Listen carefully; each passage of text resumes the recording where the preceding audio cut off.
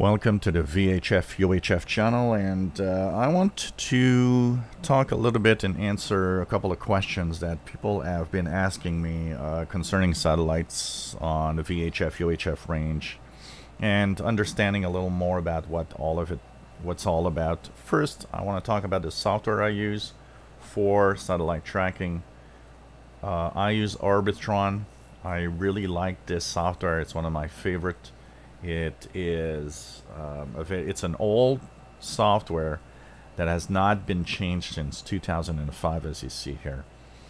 But the good news is that it is still functional and works even in Windows 10. One little thing, if you use it in Windows 7, Windows 8, or Windows 10, right click on the executable and make sure that you run it as an administrator, or else the satellite information will not be updated because it won't be able to write on the hard drive if you don't give it administrative purposes. And I'll have a video. I'll show you guys.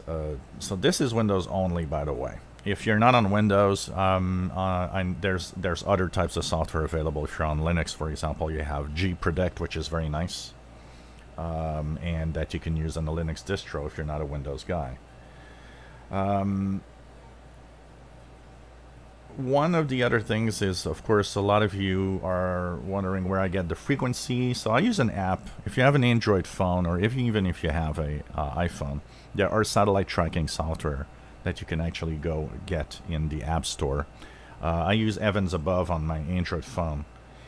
But the other thing is getting information about which satellites, which amateur satellites are actually operational or not.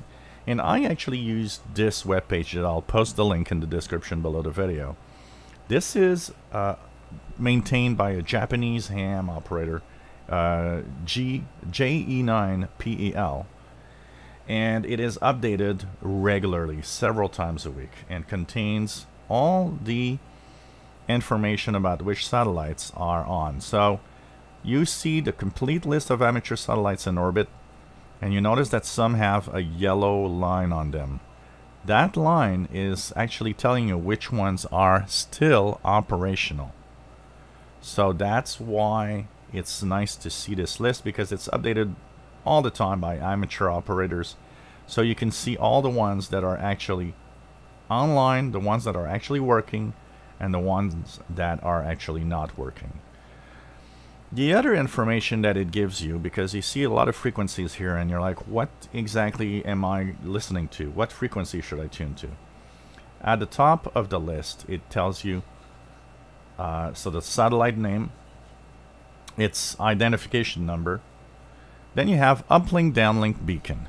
These are the three informations that are useful for, depending on what you do. Uplink is useful for amateur radio operators. If you want to work a satellite, knowing what frequencies you have to be on to send to the satellite, that's called the uplink.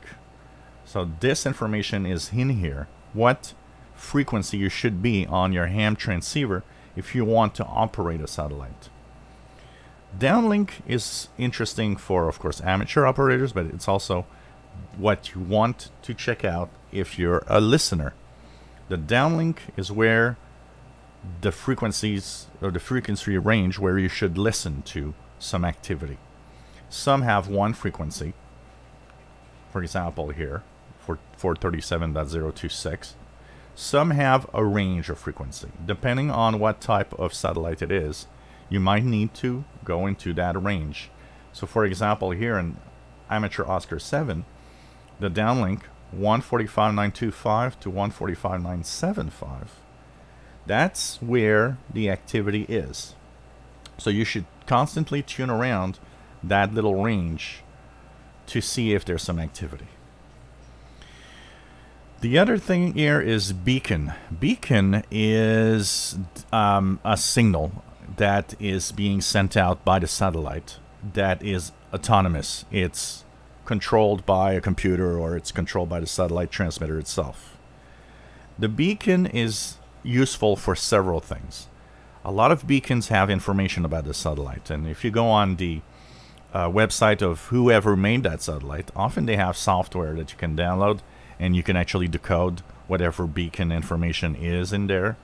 And a lot of them are in Morse code, some are in digital modes, and they give all sorts of information on, you know, the satellite's voltage of the solar panel, internal temperature, status, if it's, you know, working well, or if the computer has bugs or problems. But the beacon is also extremely useful, and this is what I use the beacon for, is if you're trying to listen to a satellite, try catching the beacon first. Often the beacon is easier to listen to than a lot of other activity on a satellite. Not counting the fact that depending on the time of day you're listening to a satellite, there are times when there's no activity. So there are times you might be trying to get some activity from amateur operators and there's nothing there. So you might be wondering, well, maybe I'm not hearing the satellite.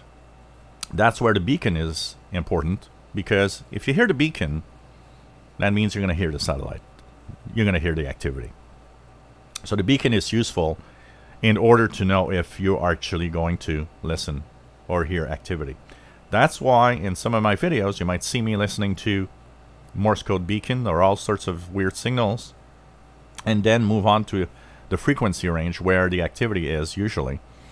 Because I know that if I hear that beacon, I will hear the activity of the satellite. That's pretty much for sure. So this is a nice website. Check it out and slowly learn. Remember, the yellow lines are where the activity is happening, which satellites are operating, so you don't lose your time trying to listen to a satellite that doesn't operate anymore, for example. And have fun.